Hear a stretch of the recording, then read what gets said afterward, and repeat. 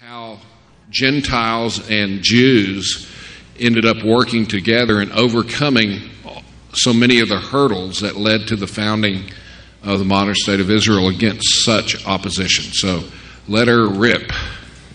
All right. Well, thanks for that. I just want to thank Tommy, first of all, for giving me such a wonderful afternoon slot. This is right about the time the carbs really kick in. And for those of you who've known Tommy for very long, Tommy is a night person. He doesn't wake up until 10 or 11, and there have been many times in our careers together that I've called him at 8 or 9, and, he doesn't ever answer the phone. On the other hand, I am a morning person. I wake up bright and early, ready to meet the day at 5 a.m., and at 3:30 in the afternoon, I'm ready for my afternoon nap. This is what's known as revenge. Vengeance is mine, saith the Lord. You haven't. You're not the Lord. I'm saying you're not the Lord. You're the one getting the vengeance for putting me up here at this time. Anyway, I also want to thank Paul Wilkinson. He has done such a tremendous amount of research. A lot of what I do, I'm a pastor. I'm not a scholar. I don't have the time like Bill Watson earlier to go to the libraries and do a lot of the work on original documents. Paul's done a lot of that kind of work too, and we're all dependent upon them for doing that tremendous work in terms of original research. But I wanted to thank Paul for a lot of the stuff that he's done, but he gave me my opening illustration. If you can capture the essence of this illustration that he had in the middle of his talk, you've got the theme of my whole talk. Whatever the details are, this fits the theme. And that is that often the responsibility for the statement that Israel was a land without a people and the Jews were a people without a land was attributed to Zangwill, who was Jewish. But the reality is he didn't really come up with that on his own. He got that from a politician, Lord Shaftesbury. Well, Lord Shaftesbury was a Christian, but he didn't get it. He didn't invent it. He got it from a pastor. Now, the paradigm here is that coming out of the Reformation, there's a significant theological shift that took place that impacted the pulpits. The pulpits, in turn, impacted the politicians. So you see, by the beginning of the 19th century, a marriage of British government policy with the theology coming out of the pulpits in England. That, in turn, then works in its own stream and is distinct from but complementary to what is happening in the Jewish community. So that by the time you come to Theodor Herzl in the 1890s, there is a long stream of things that have taken place in both the Jewish and the Christian communities that are interdependent, but neither side knew what the other side was doing. And when we look back at history from our perspective, we see the sovereign hand of God. There are too many things, too many intricate details that are taking place in vastly different countries: Poland, Sweden, Prussia, England, Russia, the Crimean War, down to Egypt, the Ottoman Empire, things that are happening in the shtetl, in the Pale of Settlement, things that are happening in the Jewish community in the United States, things that are happening among the Puritan pastors and theologians in the early 1600s, where they have no idea what anybody else is doing. But in the orchestration of God, in His sovereign providential guidance in history, these things came together over a period of 300 years to produce a nation that was born in a day in 1948. And the story is fascinating, and you have on the disc, this is a work in progress. I started this some 7 years ago. Wayne House, who was here earlier, and I went on a trip to Israel. And on that trip to Israel, and I won't go into any details, but there were some things that came out of that where eventually we were accused of three things. And what I learned from that is that there's a whole environment out there that hates us.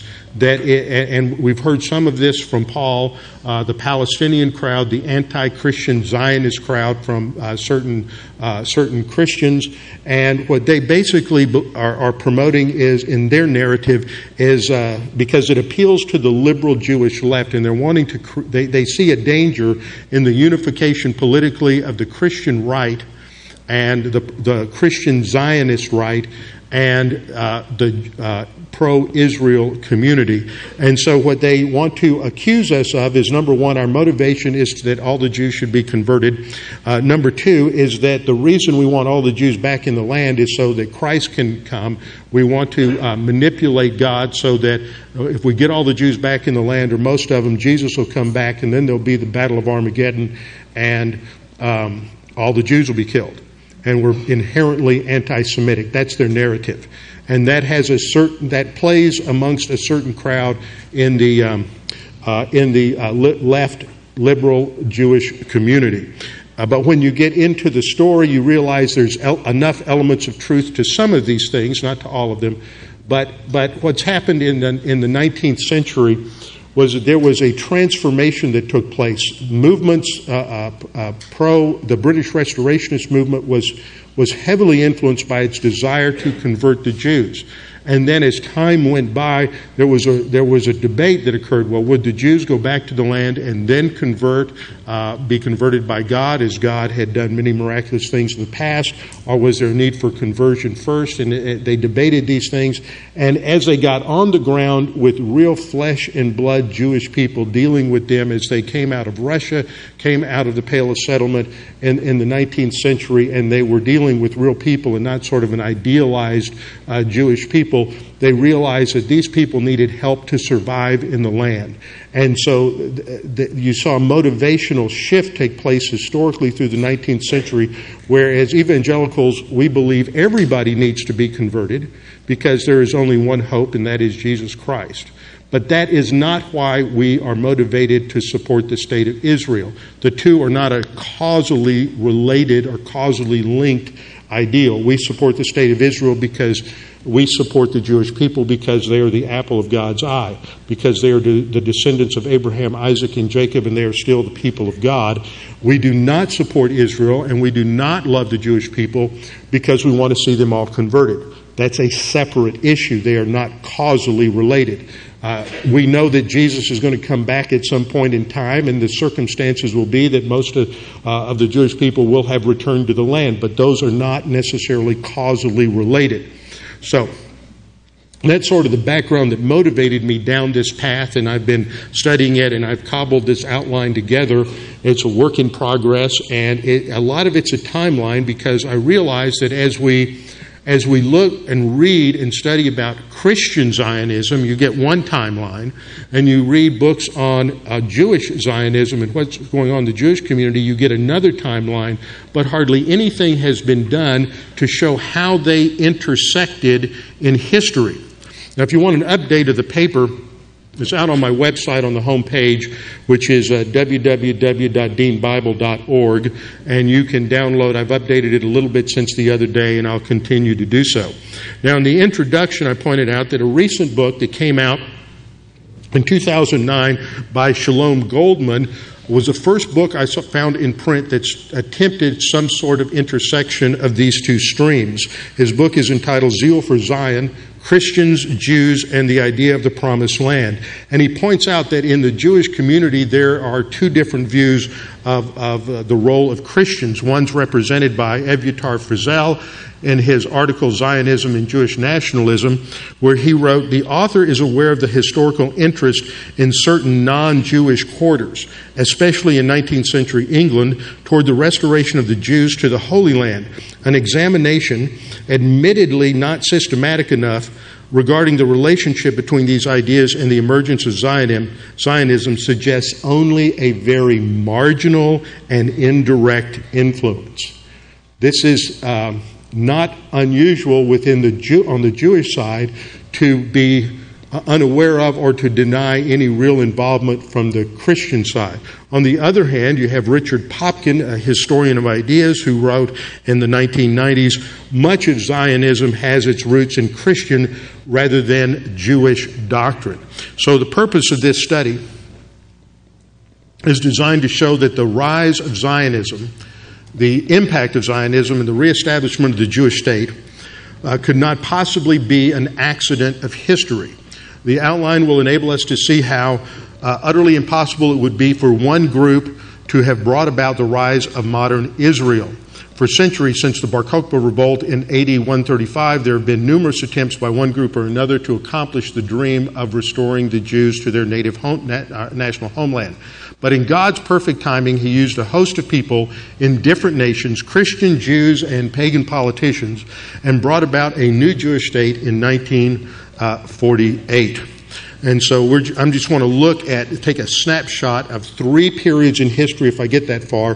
One during the mid-17th century, during the time of Cromwell. And since we had such a great introduction to that Puritan period by Bill Watson earlier, I'm not going to cover most of that territory again. I'll just hit a couple of highlights to remind us, and then spend most of my time talking about Manasseh ben Israel and his impact on British policy. Then we'll skip to the early 19th century, 1830 to 1845, and then, time allowing, we'll jump to the end, the period from about 1880 to 1997 with the first Zionist Congress. If I had time, I would go on to look at the makeup of the British War Council in World War I that affirmed the Balfour Declaration, but I don't think we'll have time to go there unless you want to stay here till dinner. I didn't think so. I don't either. Okay, just a little background. In 1066, William the Conqueror came across the Channel and conquered England. That he brought Jews came with him, and it wasn't long before you had the development of a strong Jewish community within England, but then that led to anti-Semitism. In 1290, Edward I formally kicked the Jews out of England. 16,000 left. In between that period, in the rise of anti-Semitism, one of the most significant events was in Norwich, in England, in 1144. You had the first blood libel charge brought against the Jews. That's where they're accused of using the blood of Christian infants to make matzah for Passover. And so you had this development of this blood libel. We'll hear about blood libel later when we get to 1840. And so the Jews are kicked out of England, and so you have an environment in England where there are no Jews, and maybe a few snuck back in after their expulsion from Spain, but they were Marranos, which were Jews who overtly converted to Christianity, but they were also called conversos or crypto-Jews, and there were just a few of those in England, and they were there secretly and illegally. It's not until the time of Cromwell that they are allowed back into the land. Now, what makes the difference between this horrible anti-Semitism of the Middle Ages and what takes place in the late 1500s and early 1600s is going back to the Bible.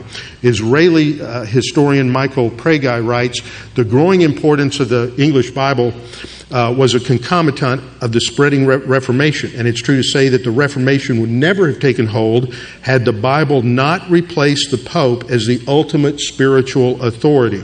With the Bible as its tool, the Reformation returned to the geographic origins of Christianity in Palestine. It therefore gradually diminished the authority of Rome. His point is, as many have observed, is that as a result of the Reformation, there's a back to the Bible movement in Europe, specifically in England. And as that back to the Bible movement increases in its as it's working itself out theologically, they shift to a hermeneutic that is based on a literal hermeneutic. This impacts the Puritans by the end of the 19th century.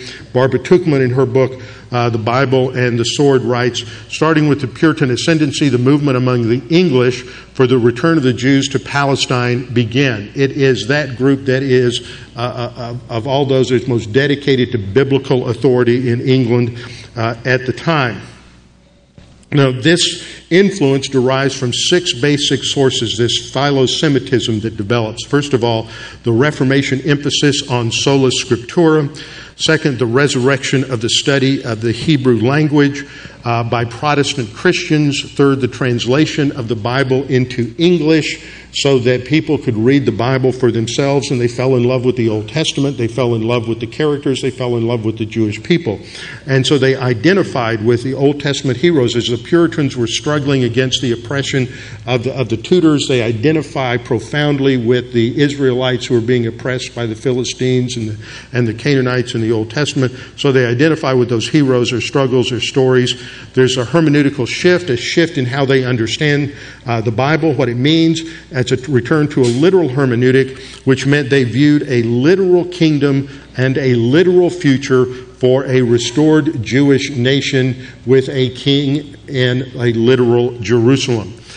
English Puritans saw the biblical prophecy of a return of the Jews to their homeland. Now, as that takes root in England, it has an impact on the Jewish community. Lucian Wolff, who back in the early 1900s was a journalist, and he wrote a number of books related to Jewish history, including a book on Manasseh ben Israel, and an introduction to his life and to the environment of the 17th century. And he wrote, "The Reformation in England first turned Jewish eyes towards the land."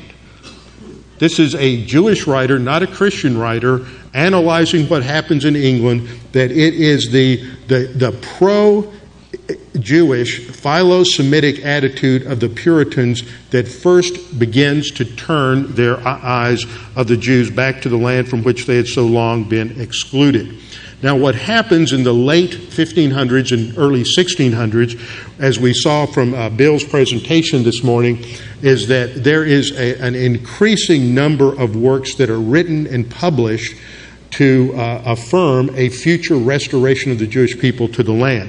We looked at people like Francis Kett and let me move past these slides rather quickly. Thomas Brightman, Joseph Mead, people like Giles Fletcher, Henry Finch.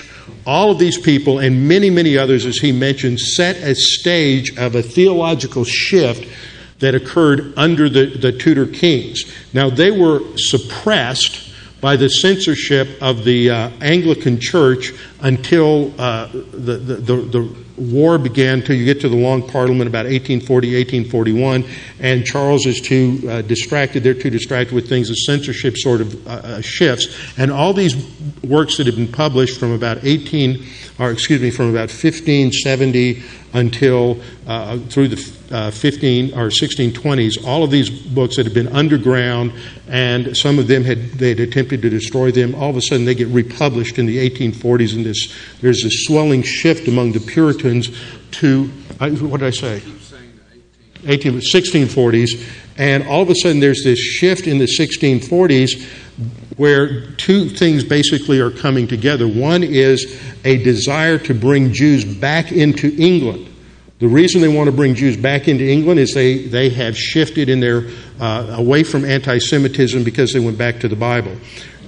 What went along with that was also a desire to help the Jews go back to the land because they understood from a literal hermeneutic that God would restore the Jewish people to their historic homeland.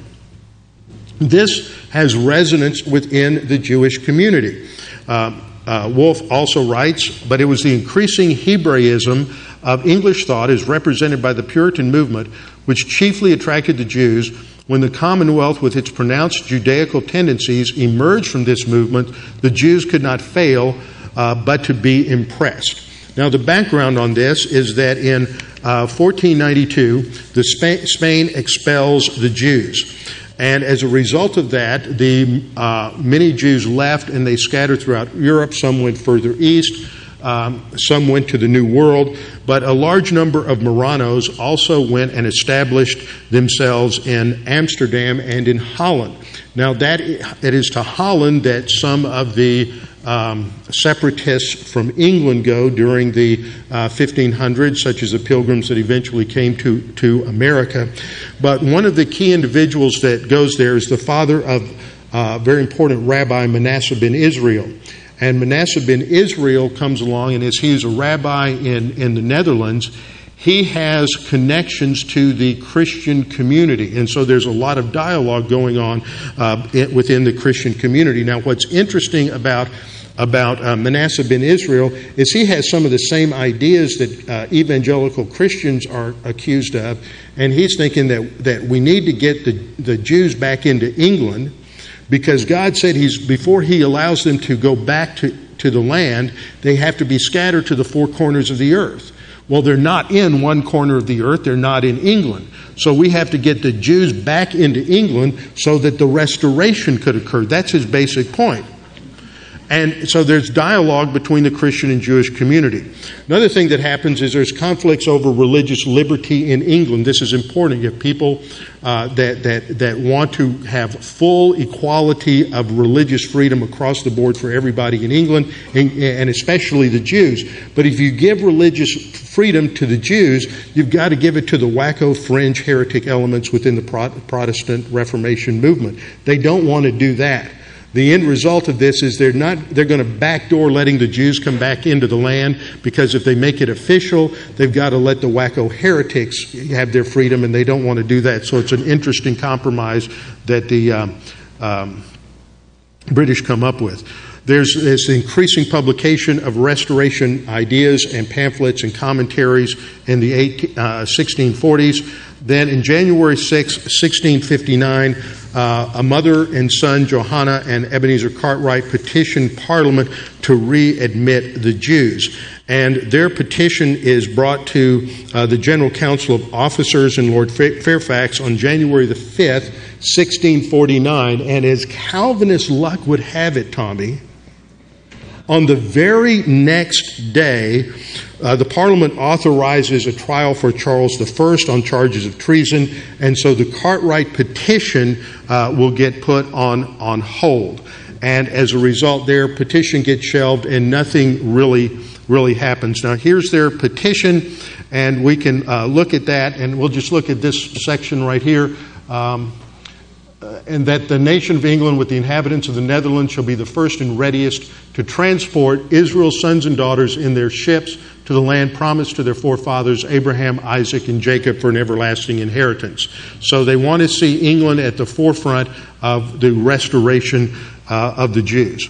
So this impacts the thinking of Manasseh ben Israel. Now, he had some interesting ideas and some interesting notions. One was that he thought that the 10 lost tribes of Israel were in America. And he believed that the Messiah would not come back until the Jews were regathered to their historic homeland. And so they need to be readmitted into England. So he then is appealing to the British, and as Bill mentioned earlier, he is engaged in a lot of correspondence with Dury, who is Cromwell's chaplain. He's and is also on the Westminster Assembly, and with Henry Jesse, who is a Baptist. And so there's a lot of correspondence between them over the coming several years, as a matter of fact. Manasseh supported his belief in the restoration of the Jews to the land from prophecies in Daniel and Deuteronomy, and he was really dealing with the prophetic text in ways that would be very familiar to us. He's treating the prophecies of the Old Testament in terms of a literal hermeneutic. And that petition is on their disc. That petition is on your disc. Good.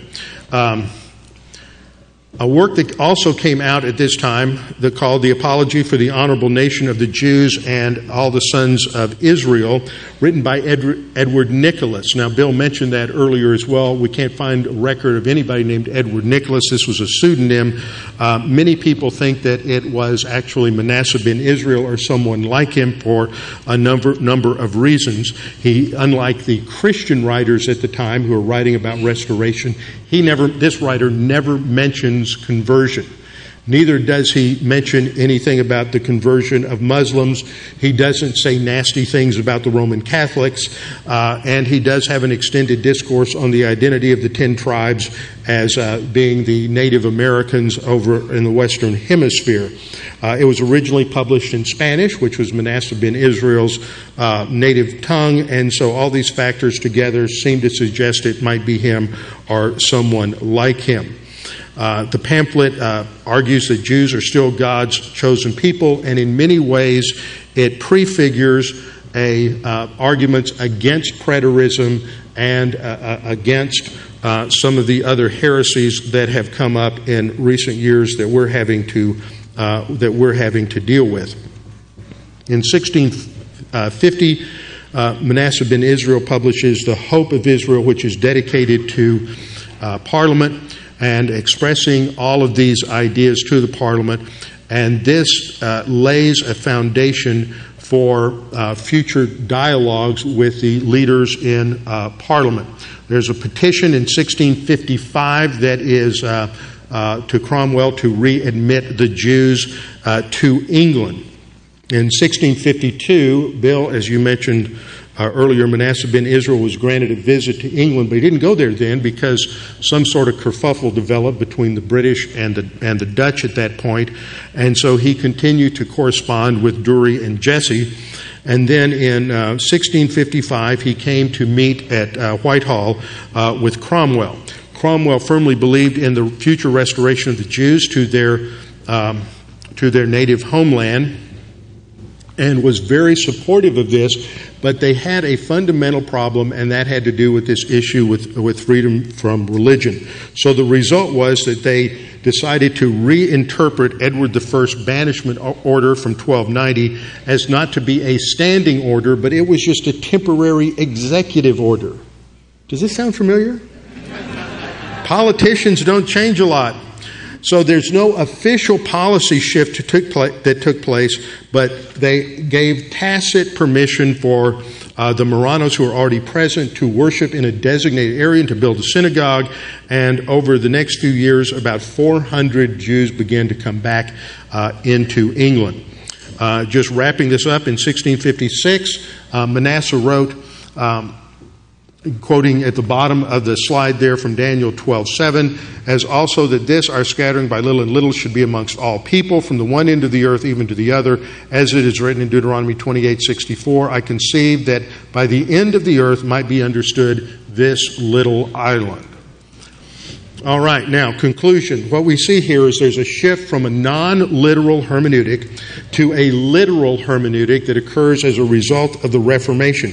By the time it works itself out through the 16th century, and you start getting to the 1580s and 1590s, as Bill pointed out in his earlier paper, we start seeing people realize this is that Israel means the literal Israel, the Jewish people refers to the literal Jewish people, and as a result, they come to understand that God has a future plan to restore the Jews to their historic national homeland. This is the foundation for the development of British Restorationism, which spread throughout British culture in England as well as the colonies, and as he developed in his paper, it spreads throughout the rest of the 1600s and into the 1700s. This takes us up to the major event that occurs at the end of the 18th century, which is a political event, Napoleon's campaign into the Middle East. As he invades the Middle East, suddenly it gets all the Christians excited because he's headed into the Middle East, he's headed into the land of the Bible, and of course the British Christians think that maybe Napoleon's the Antichrist. So they come out of a historicist premillennial background, so they think that this will... Now you show up. I've been talking about you, Bill, for the last 20 minutes, and now you show up. Okay. I said only good things. So we have Napoleon's campaign into the Middle East. Now, what this does is it increases French and British presence in the Middle East. And this is going to start to explode by the time we get to the 1830s. So if you wondered why the French were getting Syria and the British were getting the mandate for Palestine after World War I, it goes back 100 years to when their presence began to develop after the Napoleonic Wars. There's a lot of speculation about end times increased, and the British people were convinced that they would be used by God eventually to restore the Jewish people to the land. Now, as the time goes by, we see also beginnings of Jewish interest in restoration and a certain response to the restoration movement. You can imagine that in the Jewish community, when you have all of this British restorationist talk going on, and it's always within the framework of conversion, that's going to have some sort of reaction within the Jewish community. And during this time, there was within the Jewish community, there was a lot of assimilation into Western Europe culture. And as a result of that, in the 1700s, they were becoming more optimistic about their future, but also less focused on any return to the wilderness of their historic homeland. There was also a certain amount of fear about conversionist motivations present in the restorationist message.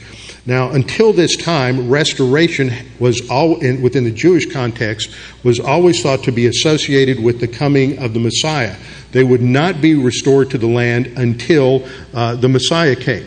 This was stated in a 3-volume work published by Rabbi David Levy in between 1796 and 1800 in America, called The Dissertations on the Prophecies of the Old Testament, containing all such prophecies as are applicable to the coming of the Messiah, the restoration of the Jews, and the resurrection of the dead, whether so applied by Jews or Christians.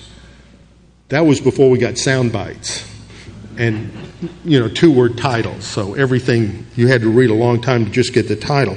He affirms the future restoration of the Jewish people to their national homeland, though he rejected any speculation about when that might come about.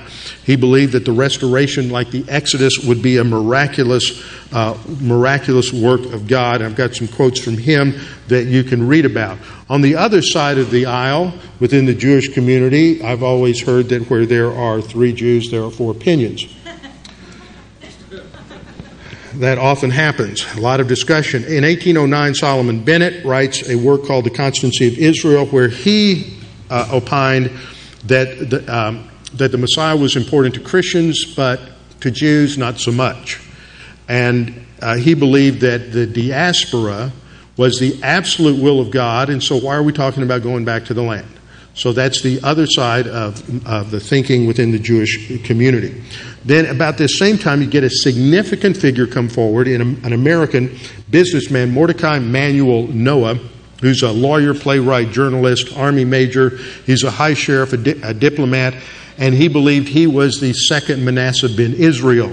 And he delivers among many other things, he delivered a discourse at the Congregation Sharith in New York on April the 17th, 1818, challenging the congregation to look to the land of Israel and to support those who wished to return. And he comes to believe that the Jews should return to the land, but they should do it through America. There's beginning to be a rise of anti-Semitism in Germany and a rise of anti-Semitic activity in Russia as well.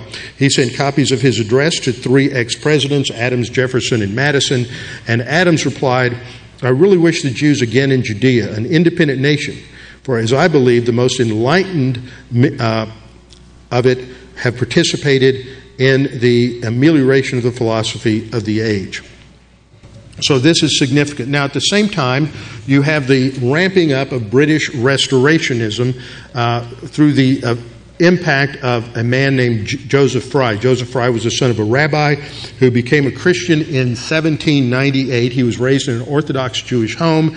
He becomes a Christian, and he comes to England, and he's working among the poor in London in the East End, and he realizes that many of them are poor Jews, and so he decides to establish a subunit within the London Missionary Society called the Society for the Promoting of Christianity Among the Jews. It was also known as the LJS, the London Jew Society, and that was founded in 1809. One of the key benefactors of the LJS was a man by the name of Lewis Way, who is wealthy, and he begins to travel Europe after the Napoleonic Wars and building support for a Jewish homeland.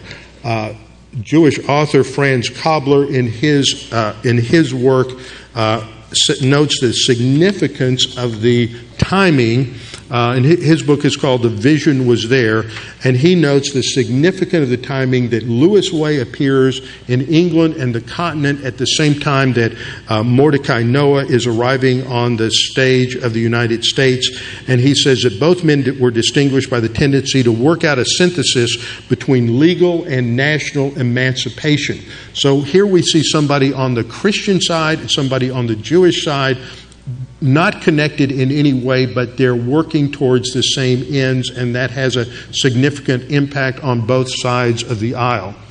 About this same time, Joseph Wolff was converted. He also was the son of a rabbi, raised in an Orthodox home. He converted to Christianity in 1812. Immigrated to England in 1818 and entered the Anglican Church. In 1822, he went to Jerusalem as a missionary for the London Jew Society, and his ministry there had such an impact that it gave Lewis Way the vision to establish a mission in Jerusalem. Now that's important because that vision culminates in the building of Christ Church, which, if you've been to Jerusalem, that's just inside the Jaffa Gate. Let me say something. If any of you haven't been to Israel, you need to go. I notice there's 3 or 4 different people who are promoting different tours. Randy's got a tour going. There's 2 or 3 others that are out there. Look into those. I've got one going next November. But any of these are good. It's really important. You'll never read the newspaper or your Bible the same again. And when you go in the Jaffa Gate, you just go a short ways, and there's a Christ Church, and this is how that developed. And so you have this idea of developing a mission to the Jews, and this becomes quite significant over the coming decades. So, at the same time, politically, what we see in 1819 is there's an increased persecution of Jews in Germany. Mordecai Noah calls for Jews to immigrate to Palestine, and if you can't quite get there, come through the United States. In the 1820s, there's an increased anti-Semitism under Alexander I and then his son Nicholas I in Russia, where they have policies enforcing a military draft of young Jewish boys at the age of 12 before their bar mitzvah, and they're going to force them to be converted. They're going to force baptism on them, and this is an attempt to destroy the Jewish community. And about 75% of the Jews worldwide at this time are living in the Pale of Settlement in what is now Belarus, Poland, Ukraine, in that area. And so there's increasing persecution there that is putting pressure on the Jewish community to do something, to somehow get away from this. Now, at the same time, in 1825, Mordecai Noah participated in the inauguration of an island community on the Niagara River in New York. They called the city Ararat a city of refuge for the Jews on the Grand Island in the Niagara River. And though it was never built, its historical significance, it's the first time a Jew comes together with Christian leaders to initiate the revival of the Jewish people in a restored nation. And so this momentum begins to develop. Historian Alex Carmel writes that the political context of Palestine during the 1830s then facilitates the marriage of British religious sentiments and strategic interests. So you get politics being influenced by Christianity, by religion, and this in turn impacts the government's view of what they're going to do in the Holy Land. And so they are going to, one thing they all had in common was that they were unanimous in their aspiration to prepare suitable conditions in the Holy Land for the conversion of the Jews. So this is still part of their desire. Now, the next thing that happens politically, and this is the key time period here, is really from about 1831. All of what I just said is just to set the stage. From 1831 to 1845, it's one of those time periods, especially from about 1837 to 1841, that is just explosive. In 1831, there is a revolt by the ruler of Egypt against the Ottoman Empire. And so we're introduced to the first, Muhammad Ali. And he's going to, the Ottoman Empire is going to be stung by the Muhammad Ali bee. He rebels against the Ottoman Empire. In 1832, he captures Jerusalem, Acre, Damascus, and Aleppo. And then in 1833, he's going to permit European missionaries into the Holy Land. And he wants this will draw European powers into the Holy Land, and he wants to use that to give him leverage against the Ottoman Empire. And then also at this same time, you have the British consul in Cairo, whose name is Campbell, urges the British government to establish a British consulate in Jerusalem. This actually occurs in 1839. A British consulate opens in Jerusalem. And in 1839, the Egyptian Navy defeats the Ottoman Navy. The Ottoman Navy surrendered, took all the ships into Alexandria, into port, and surrendered over to the Egypt. Well, this really upsets the European powers because they're trying to maintain a balance of power in the Middle East. France is backing Egypt, and Britain and the other powers are backing the Ottoman Empire. They don't want the Ottoman Empire to collapse because that's going to create too much instability in the region.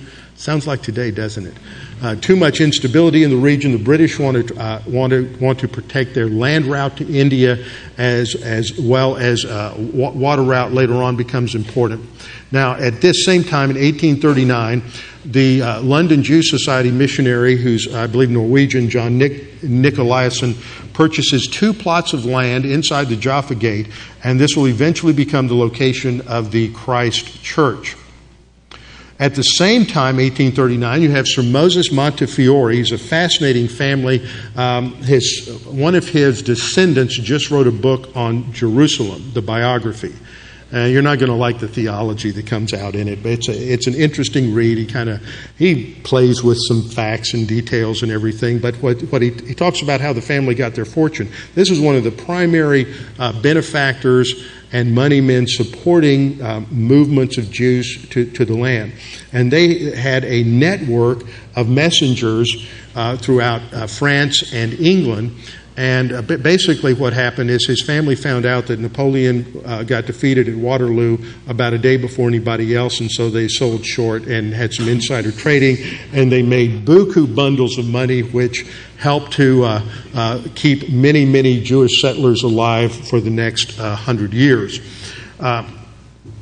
In his diary, he writes on May 24th, 1839, "By degrees, I hope to induce the return of thousands of our brethren to the land of Israel." So restoration in the Jewish community is starting to get a little traction. Now that's 1839. In 1840, you have a number of other instances take place. One of the most significant is that a Serbian rabbi by the name of Judah Alkali begins to teach and to write that the Jewish people can return to their historic homeland without the Messiah.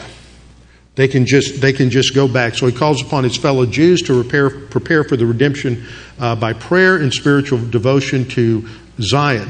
He reinterprets the meaning of teshuvah, to repent or return, as return to the land, and that the Jews need to return to the land. They don't need to wait for Messiah. He eventually made Aliyah in the 1870s.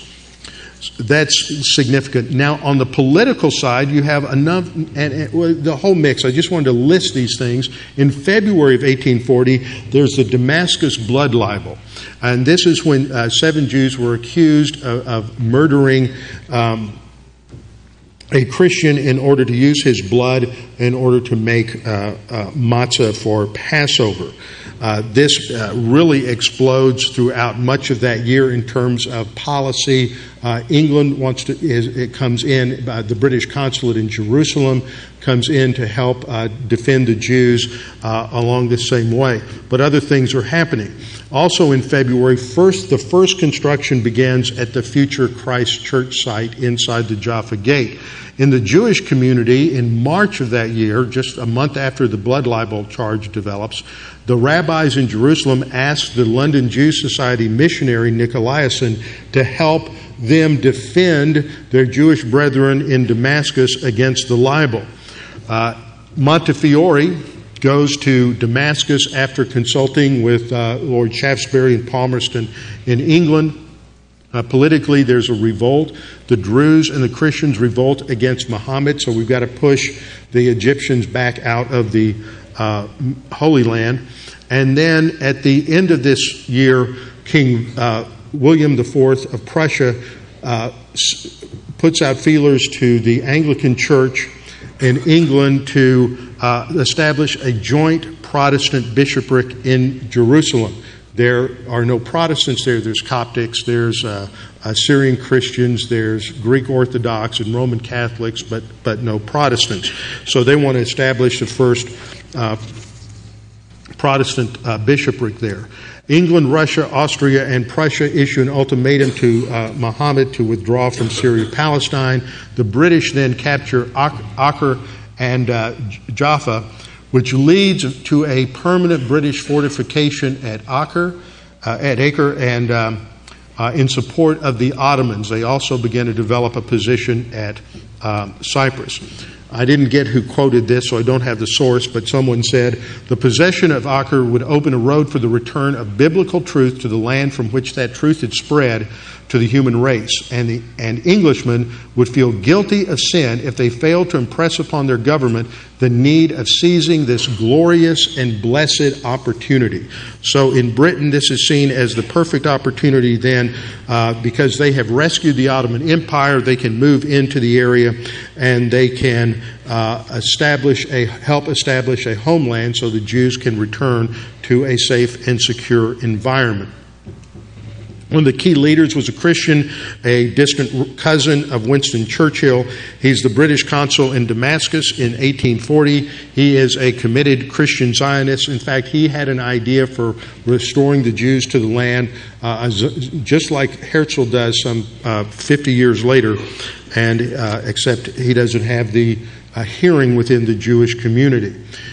He defended the Jews in Damascus against the blood libel charge and proposed a strategy for creating a Jewish state 50 years before Herzl. He says in a letter to Montefiore, I cannot conceal from you my most anxious desire to see your countrymen endeavor once more to resume their existence as a people. In 1841, there's the joint venture between the King of Prussia and the Anglican Church, and they anoint the first Jewish Christian Protestant bishop of Jerusalem, Michael Solomon Alexander. Now, closing out this decade, what I want to impress upon you is a number of different things that are happening politically. You have the invasion from Egypt by Muhammad Ali. You have the response from the European powers, from the British and the French, and they get drawn more into the Middle East. You have the movement of the Anglican missionaries to establish a mission in Jerusalem and a Protestant bishop. And what comes out of this is as more and more Jewish refugees come out of the Pale of Settlement and come down, they're cobblers and they're peddlers, and they have different professions, but they're not farmers. And many of them are starving to death. And it's at this time that the Christian missionaries that are there are of course, they have a conversion motivation, but they begin to realize that their motivation is just to help the Jewish people survive. And so you begin to see a shift in their motivation as they fall in love more and more with the Jewish people as Jewish people, not just as sort of objects of conversion. One of the last key people in this period is Zvi Hirsch Kalischer, who's very similar to Judah Alkali in his views. In 1843, he wrote a book called Emunah Yeshara, an honest faith. He has three objectives: the salvation, three key statements. The salvation of the Jews could take place without the Messiah. Second, the colonization of Palestine should be launched without delay. And third, the revival of sacrifices in Palestine was completely permissible. He has four basic things that he suggests need to be done. The first is that there should be a formation of a society of rich Jews to begin colonization, that these settlements of Jews should be from all kinds of backgrounds and trades and skills. They should get involved in training young Jews in self-defense, and they should establish an agricultural school to teach farming and other agricultural skills. This is what took place during this particular time. And they established near Jaffa in 1870 a agricultural school called Mikveh Israel. Kalischer writes, to the traditional view that the Messiah will suddenly loose a blast on the great shofar and cause all the inhabitants of the earth to tremble. On the contrary, the redemption will begin with the generating of support among philanthropists and with the gaining of the consent of the nations to the gathering of the scattered of Israel into the Holy Land. Now, another key figure that pops up, we're going to skip to about 1870, but in between you have one of Karl Marx's fellow students, Moses Hess, who was completely overshadowed by Marx. He was just as much a socialist and communist as Marx, but he just didn't get all the fame. And because of that, he decided to go back and restudy the Jewish question. And he comes to a realization that in terms of assimilation, that's not the answer. That Jews will always be strangers among the nations, so a return to the land is indispensable. He said a Jewish homeland was the last best hope, and he predicted the need for governments to collaborate, the Gentile governments to collaborate in reviving a Jewish nation. But unfortunately, he had little or no impact. Nobody read him, but his ideas were similar to those of Herzl that would come somewhat later. Now, politically, you have the death of Nicholas, and his son becomes the Tsar Alexander II. He reverses all of the anti-Semitic policies of his father. This ushers in a period of time known as the Haskalah. This is the Jewish Enlightenment within Russia. And they basically are allowed to leave the Pale of Settlement, to leave the shtetls, and to go to university and develop professions. And so there's this explosion of cultural development within the Jewish community and spreading throughout Russia. And so during this time, there were many leaders who wrote about this ideal of becoming fully assimilated into Russian society and culture. And so this became the ideal to be an assimilated and secular Jew.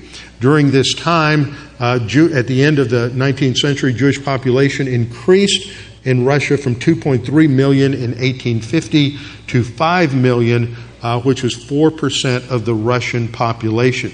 And then in 1881, Alexander's assassinated, and that ushers in a new era of virulent anti-Semitism and pogroms under his successor, Tsar Alexander III. He's a virulent anti-Semite, and he issues in 1882 a series of anti-Jewish decrees known as the May Laws. He closed all rural areas to Jewish settlement, forcing them into urban ghettos, and removed Jews from the professions. As the government hope was to destroy a third of the Jewish population within a couple of decades. Now, this so disillusioned the Jewish leaders of the Haskalah that they abandoned all hope in assimilation. So what's happened here is their hope is in assimilation. The way we'll solve the question of anti-Semitism is we're going to assimilate. We're going to be just like we're going to think of ourselves as Russians first, Jews second. We're going to lose our identity and just disappear into the culture. And they realize that can't happen. And so they realize the only hope is they have to get out of Dodge. They have to head somewhere. And ultimately, they have to have a country of their own. That's the only way the Jewish people can have safety and security. And so you have one of the leaders of the Haskalah, Moshe Lillenblum, writes, Let us go now to the only land in which we will find relief for our souls that have been harassed by murderers for these thousands of years. Our beginnings will be small, but in the end we will flourish. Now, at this time, so we've seen the political developments as it's putting pressure upon the Jewish community in Russia and the Pale of Settlement. And where do they go? And we see several things that develop. One thing that's starting to develop is the rise and appearance of a man in 1873 by the name of William Heckler. He is born into a Christian home. His father's a missionary with the London Jew Society. So he is reared in a home where he is taught the importance of the restoration of the Jews to the Holy Land, and he has a passion for Israel. He also has a lifelong desire to bring the Jewish people to Christ. So his motivation begins with a strong conversionist force, but this softens and shifts as time goes by. In 1873, he becomes the tutor to the Grand Duke Frederick of Baden, who's the son of Frederick I and will be the uncle of Kaiser Wilhelm. Now, this becomes important because he's going to be the one who will take Herzl and introduce him to these influential political leaders so that Herzl's vision for Zionism can have a broader platform than just within the Jewish community, because he's not getting a lot of response from the Jews when he first started. In the 1880s, Heckler is the first of British clergy to visit persecuted Jews in Mogilov, Odessa, and Kishinev, where there have been numerous pogroms. His ambition in life was to become the Bishop of Jerusalem, so he would be there in time to welcome his Savior when he returned to Jerusalem. There's always people that have funny ideas.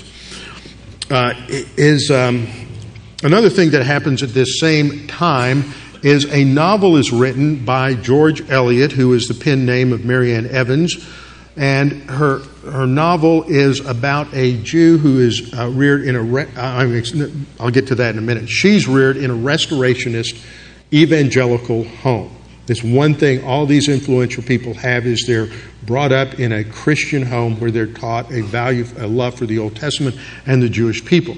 Though she later lost some of her evangelical beliefs, her love for the Jewish people continued to increase throughout her life. In her novel, Daniel Deronda is a secular Jew. His mother is so fearful of anti-Semitism that she wants to raise him without any knowledge of his Jewish background whatsoever. He doesn't discover he's Jewish until he is 17 or 18 years of age. Eventually he gets married and he makes Aliyah. I'm leaving a lot out. But the significance of this novel is that it influences many Jews, gives them a vision to go back to the land of Israel, including two key people, Ben Yehuda, who resurrects the Hebrew language and eventually makes Aliyah, and at the point that he and his wife move back to Israel, if you've been to Jerusalem, you've been to Ben Yehuda Street. It's named after him. He's the one who resurrected the Hebrew language, and when his family moved back, they refused to say anything in any language other than Hebrew. And so he's responsible for the renaissance of the spoken Hebrew language. Also, Ben Gurion reads Daniel Deronda, and it influences him to make Aliyah. So again, we see the influence of Christian writers, Christian restorationism upon the Jewish culture. Nahum Sokolov, who was also present at, we learned from Dr. Gautier last night, he was present at San Remo. Sokolov, and it worked with Chaim Weissman a lot, says of Daniel Deronda, in the Valhalla of the Jewish people, among the tokens of homage offered by the genius of centuries, Daniel Deronda will take its place as the proudest testimony to the English recognition of the Zionist idea. Now, at the same time, you have a disillusionment with what is the assimilationist approach in Russia, and you have the rise of a key leader named Leon Pinsker, whose basic thought is it's now or never, we need to go back to our native homeland. So he reacts in disillusion to a brief pogrom that occurred in Odessa. Over there it's Odessa. Here it's Odessa. Okay? There's a brief program in Odessa in 1871. In 1882, he writes his book, Auto-Emancipation, and states that the Jewish people have no fatherland of its own, no center of gravity, no government of its own, no official representation. And he's the first to write a systematic argument describing the vulnerability of the Jewish people, and becomes a leader in a group called the Chovevei Zion, which is a group of different Zionist study circles and clubs that began to pop up all over the Pale of settlement. And they were developing different ways and strategies to make Aliyah and go to Israel. He's one of the key movers and shakers there. Then, about this same time, we go back to William Heckler. He writes a book called The Restoration of the Jews According to the Prophets in 1883. In that he says the duty of every Christian is to pray earnestly and to long for the restoration of God's chosen race, and to love the Jews, for they are still beloved for their Father's sake. In 1885, he's appointed the chaplain of the British Embassy in Vienna. Now we're going to cross the pond and see the Christian influence in the U.S. We have a Christian businessman by the name of William E. Blackstone, who in 1888 makes a trip to the Holy Land with his daughter, and he realizes that the only hope from safety for persecution from the Jewish people was restoration to their historic homeland. In 1890, he called for a conference in Chicago on the past, present, and future of Israel. Out of that came a petition to President Harrison called the Blackstone Memorial, which was motivated in part by the increasing pogroms in Russia during the 1880s. In that, he had 413 prominent Christian and a few Jewish leaders signed the memorial, including including John D. Rockefeller, J.P. Morgan, Cyrus McCormick, various senators, congressmen, and Supreme Court justices. It's rediscovered in the early 1900s by Louis Brandeis, who was a Supreme Court justice as well, and they took it to President Wilson. He signed it in secret. He wouldn't make a public pronouncement about it. In there, he argues, why shall not the powers which under the Treaty of Berlin in 1878 gave Bulgaria to the Bulgarians and Serbia to the Serbians now give Palestine back to the Jews? These provinces, as well as Romania, Montenegro, and Greece, were wrested from the Turks and given to their natural owners. Does not Israel as rightfully belong to the Jews? In 1960, Nathan Strauss wrote to the Reverend Blackstone on behalf of Louis Brandeis and said, Mr. Brandeis agrees with me that you are the father of Zionism as your work antedates Herzl. Now we come to the last part, which is introduction to Theodor Herzl. The context is the Dreyfus trial in France. Dreyfus was a French Jewish artillery officer who was fully assimilated into French culture, thought of himself as a Frenchman, not as a Jew. But because of the latent anti-Semitism in French culture, he becomes framed for treason. He's accused of spying for the Russians. There's a huge public trial. He's convicted on treason. He's sent to Devil's Island, though he is eventually, in about 10 years, exonerated. But the trial is significant because it exposed the ugly reality of how profound anti-Semitism was in the French culture. A journalist assigned to cover it was Theodor Herzl, at which time he realizes there's no hope in assimilation. He was educated in an assimilationist Jewish home in Vienna, brought up on Jewish Enlightenment thought. He is... From 1892 on, before the Dreyfus trial even, he focused more and more on the problem of anti-Semitism in his writings. But at the Dreyfus trial, he heard the crowds shouting, "Death to the Jews," and he realized that there was no hope for the Jews in assimilation.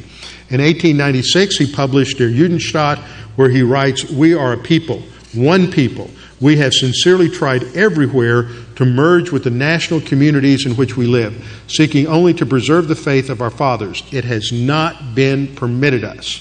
So what was the consequence? Well, the assimilated and wealthy elite of European Jews rejected his vision as dangerous to the Jewish community. But along came William Heckler.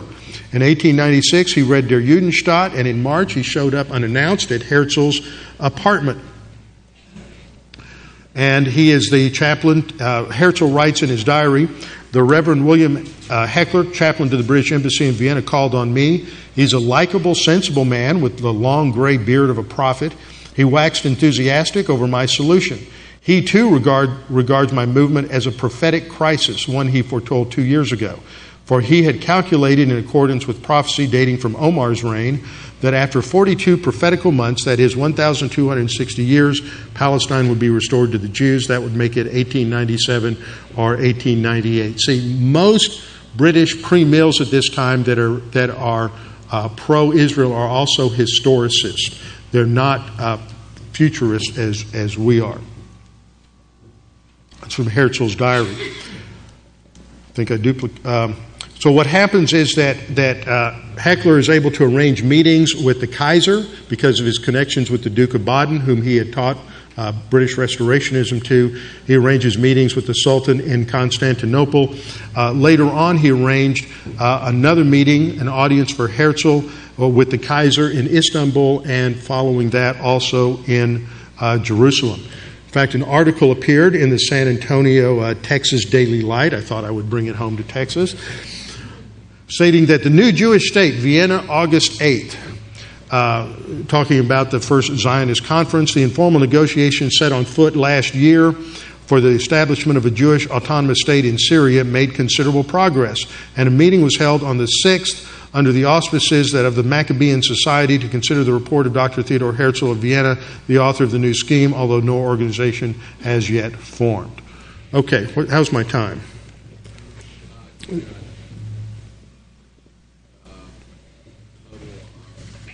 We got about 5 minutes? Okay. I'll just say a couple of things about the Balfour Declaration. The primary motivation is the religious beliefs of the War Cabinet of the British government in 1917.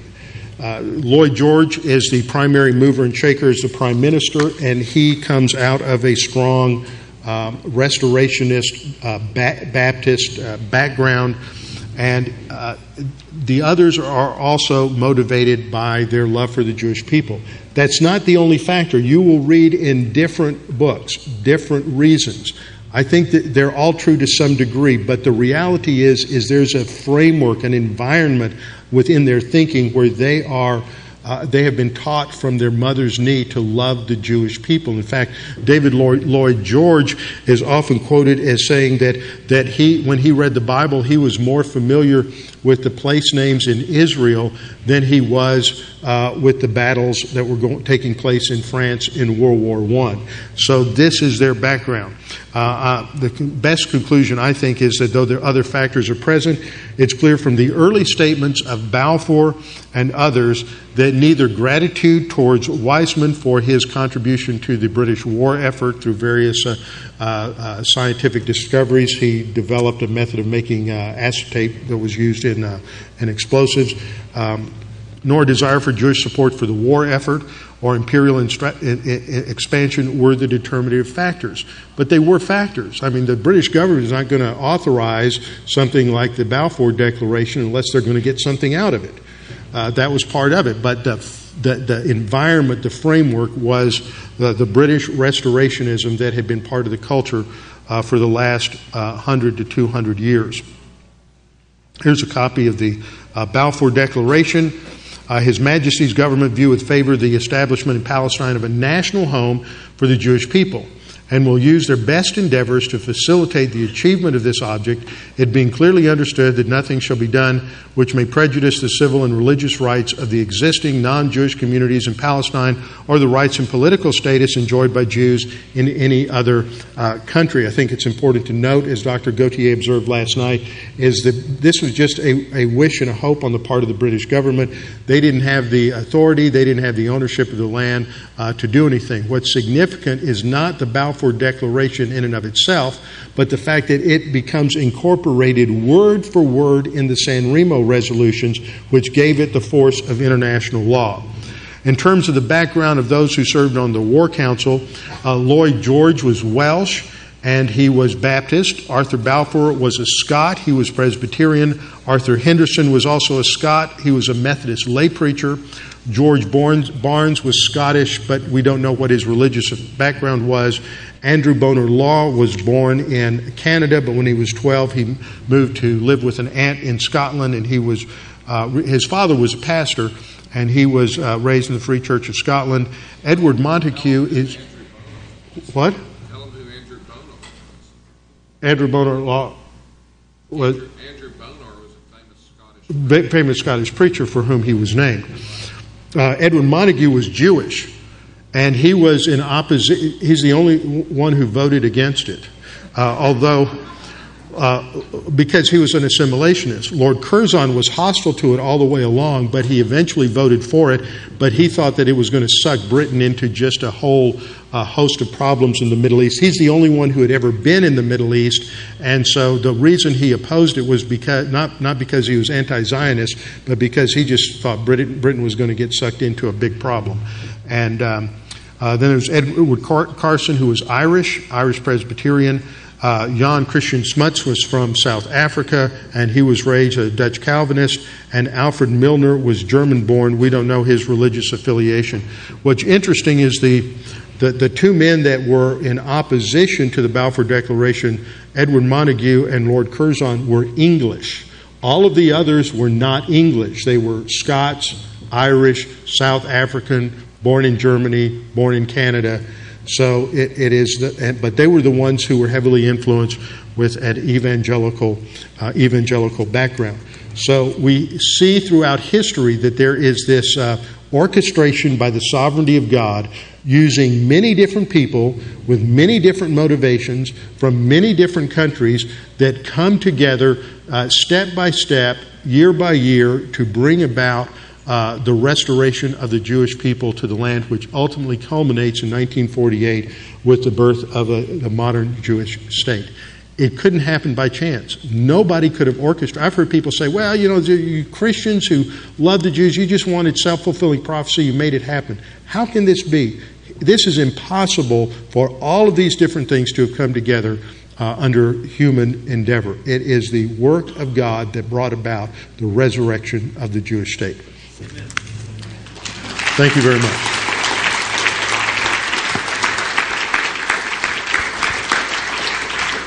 Okay, any questions? Jan Smuts was from South Africa, and he was probably the second greatest Christian Zionist in the war cabinet. He was the only one who lived to see the Jewish state come into existence. That's correct. And he was the prime minister of South Africa, and he was upset that Truman beat him to be the first country to recognize Israel. And he was a lay preacher, and he preached many sermons throughout his life, defending restorationism. He also was in the war cabinet in World War II. So he was in World War I and World War II war cabinet as well. He was a general. Yep, big-time guy. Any comments or questions? Anybody still awake? Yes. I know this stuff is probably new to many people, and you don't have a framework to ask questions, or you're overwhelmed like I have been in the past. Drew, there's a microphone right over there if you'd use that, please. Okay. First of all, thank you for coming and speaking. I really appreciate hearing the wonderful things that I've been hearing at this conference. Second, there's one thing that I heard that stood out to me when you were talking about the belief of the return to Israel, is that in the end times all the Jews would be assassinated or killed or exterminated. That's something that I know is not really widespread, but in my work with Jewish leaders to bring them closer to the dialogue with the evangelical Christians, I hear that a lot. And I hear that, well, we don't want to talk to them because they believe we need to be exterminated in the end of times. What advice would you give to the people that do outreach with the Jewish community or dialogue between the groups to address that issue that they may come up with? That's easy. That's a distortion of what Christians believe. What Christians believe is that there's going to be this end-time figure called the Antichrist, and he's going to make Hitler look like a wannabe, and he's going to hate the Jews and seek to destroy all of the Jews. But it's going to be the return of Jesus that delivers the Jews. So the return of Jesus doesn't lead to the death and destruction of Jews, but the deliverance of the Jews in Israel. Yeah, but that view I first heard from preterists back in the late 80s. And I've only heard that within anti-Christian Zionist communities, or people. And most Christians who are pro-Israel are shocked to hear that. Yeah. That's why Christians want to see the Jews return so they'll be killed, and stuff like this. But it's so common among critics of Christian Zionism, whether Gentile or Jewish, that, it fits into their thing.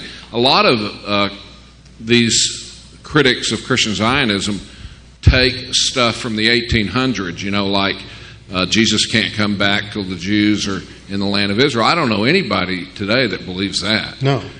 But it was true in the 1600s with Cromwell. In fact, John Owen gave a sermon in the British Parliament, arguing that, the famous John Owen. And so you have this stuff, and these people who aren't really familiar with what we actually believe read something that somebody believed 300 years ago, coming from a totally different premillennial or Christian framework, and they impose it on us today. And I don't know anybody within our movement who actually believes that kind of stuff. Go ahead. No, in fact, I've never heard anybody say any of those three things to be true, other than I've heard it from some within the Jewish community who've heard it somewhere, or those who are opposed to us. I was shocked the first time I heard any of those things. I'd never heard anybody say those things. But it's widely talked about in academic books and things about us. Go ahead over here. Other than the Messianic believers and conservative talk show hosts like Michael Medved, Dennis Prager, the Jewish community as a whole is rather liberal, of course. Are there any Jewish leaders that are promoting Zionism in America? Because you have a lot of connection between, like with CUFI, with John Hagee's organization, Christians United for Israel, and you have within the a number of Jewish organizations within just the last, I would say, 6 to 8 years, have really put on a major push to reach out to the evangelical community, because they realize, as Netanyahu and others have stated over the last 20 years, is that the best friends that the Israelis have are the evangelical Christians in America. So there's a huge outreach effort to connect and to build bridges between the Jewish community and the evangelical Christian Zionist community. Any of the rabbis coming on board on this? Yeah. Do you know? Oh, yeah. Yeah, in fact, we just had an event in Houston where I brought in she was going to be here, but something came up. She's a student. She's been mentored by Michael Rydelnik, who's going to be speaking in the morning. She is a representative with Stand With Us, which is a pro-Israel organization. She's a Filipino Christian. She's the only Christian who works for this pro-Israel Jewish organization. And we had a joint event in Houston with the largest conservative congregation in the U.S., which is Beth Yeshurun, and we had about 100 teenagers, Christian and Jewish teens, come together so that she could get them all fired up on why they need to learn how to be better advocates for Israel. And I worked with the rabbi from Beth Yeshurun on that. He was more than happy to give us the space, because some of these kids, Jewish kids, were coming, were Orthodox, so they couldn't set foot in a Christian church. So he was more than happy to open his doors to let us come and do that. Just something you can comment on. When you were talking about how the British were so instrumental in getting the restoration started, it just dawned on me. I had always wondered why Britain was such a little bitty island. It was such a big influence around the world. And I just sort of dawned on me that God blessed Britain because of their support of the Jews, that they may have become that big empire, and then they declined after they started rejecting the new Right. Right, and then America was blessed because we were blessing it. You see what I'm saying? Yeah, I think that's just true. Dawned I think on that me. that's one factor, that God was blessing the British because of their love for the Jewish people. And then when they started turning against him in the 20s, then God began to pull his support away, and you have the judgment. God says, "I will bless those who bless you and curse those who curse you." Randy. Yeah, there's a recent book. It was published by Yale. It was on Christopher Columbus in Jerusalem. The restoration We can't of hear you. You need to get closer to the mic. All right, let me get it higher. There was a book published by Yale a couple of years ago called Christopher Columbus and the Restoration of Jerusalem. And it dealt with research that he had wanted to go to the West, and he wanted to get money to fund a means to wrest Jerusalem from the Muslims, to rebuild the temple, and then part of restoration views to see the Lord return. You know where the sources of any of that come from, or have you seen any of that? I haven't seen it. The closest to that is John Eidsmoe wrote a book on Cortez and Columbus at the 500th anniversary back in 1992, and I think he touched on some things like that in his work on Columbus. That Columbus had an evangelistic motivation in coming to the New World, and that was part of it. And well, this had to do with freeing Jerusalem, right, with an apocalyptic kind of idea. Yeah, I have a book on that. I've just read the first chapter, and they think Columbus was a Marrano Jew, but he was a Christian, a sincere Christian, and he, they say wanted to do, and the point of the book is that Bible prophecy was the motivation. Mm-hmm. Right. And people's influence from the Bible and all of this. And, with the dominance of our secular world, there's so much out there that the Bible has inspired, in our culture and history and everything. So, well, thank you, Robbie. Appreciate it.